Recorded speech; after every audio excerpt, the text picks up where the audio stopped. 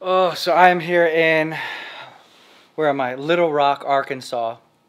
I'm speaking at a church called Encounter Church. It used to be called Bethel, Little Rock, but now it's Encounter Church. These people are precious, a people of prayer, a people of intimacy, and the communion that we have in the new covenant, they are just real and down to earth. Love them. So I'm going to introduce you to them all when I get there, but I'm heading now to the meeting. I'm going to preach tonight on Jesus Christ.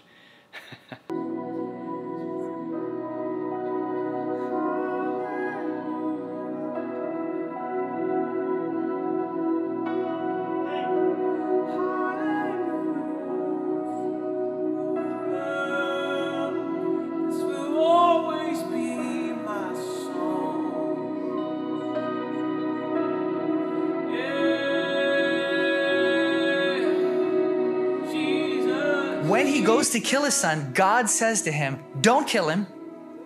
He says, now I know that you fear me. Do you see it? This is the very first time the fear of the Lord is mentioned. Now I know that you fear me. Now he goes on to describe what it looks like. He says, because you have not withheld from me. Because you have not withheld from me. The fear of the Lord in its very first definition, connected even with worship, is this: I withhold nothing from you, Lord. Everything is yours. My mind, my will, my body, everything I am. Father, over this word that's been sown up into us, Father, let there be 100-fold harvest. Would you watch over this word that's been sown into us, and Father, just help us to cultivate this word, to just go after your presence. So I'm back from the service. I preached tonight on 2 Samuel. Year by year, David sought the presence of the Lord. At the end of the chapter, God delivers him from all his enemies. So as we seek God's presence year by year, our enemies fall underneath our feet all the way till every one of them is laid beneath us. Seeking the presence of the Lord as priority is where the strength and the victory comes from. So it's morning time. I'm going to go down and get some coffee. But I was thinking this morning upon Exodus 33 when Moses says, who will you send with me to do this great task? And the Lord says, I will go with you. My presence shall go with you and give you rest.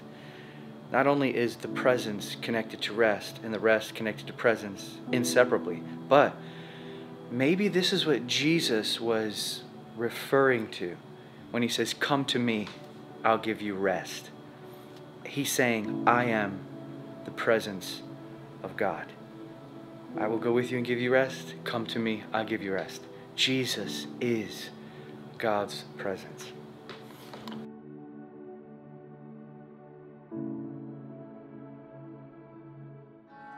Jesus, even now, just be enthroned in this place, be enthroned upon our praises.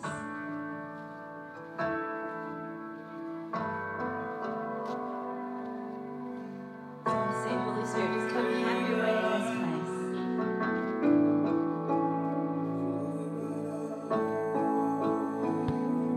Guys, as we're entering into this place of worship, I just feel the Lord just releasing a grace to settle into worship. I just see things just stepping outside of problems of life, of worries of life, and just stepping before the throne. And there's just such a grace right now just to be before the throne and just to see Jesus high and lifted up.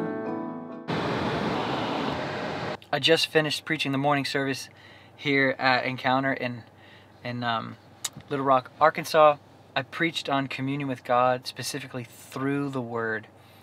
How we apply our minds to Christ in rest and our eyes open, just like Jacob laid his head upon the rock, his eyes opened to see not only the activity of angels ascending and descending, which is the same language Jesus uses with Nathanael, you shall see angels ascending and descending upon the Son of Man. But above the ascending and descending of the angels, it says that the Lord stood above them all.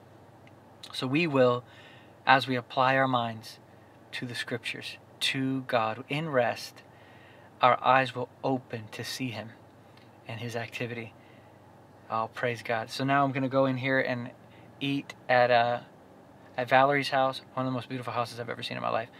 And I'm going to talk to them, see what the Lord's been saying to them.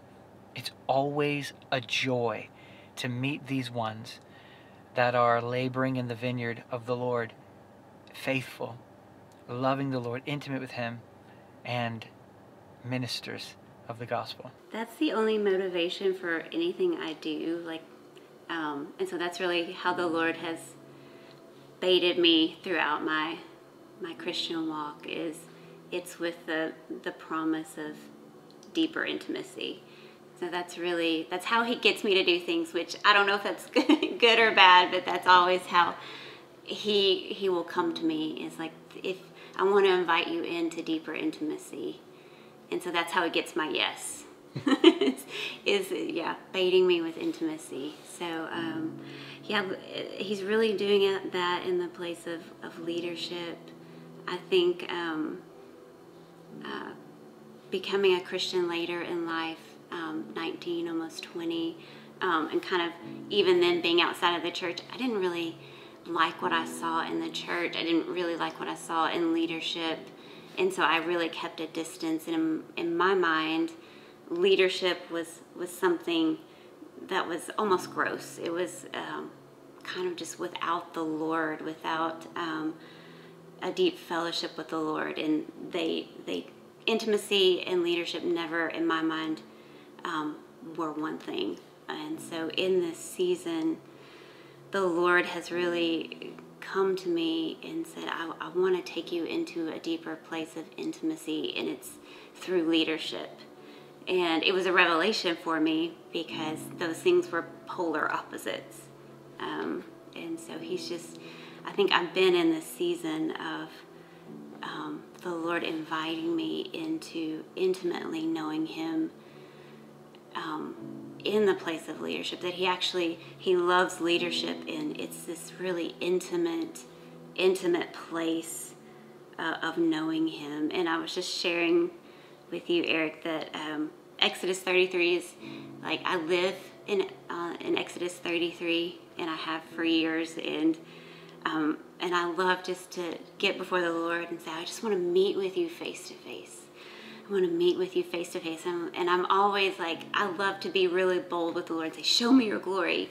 And I'm like, if you showed Moses your glory, you'll do it for me. And we're in a greater covenant. So I just love to be really bold, and I feel his pleasure when I'm like pressing that. But then just recently he said to me, Exodus 33 is in the context of leadership.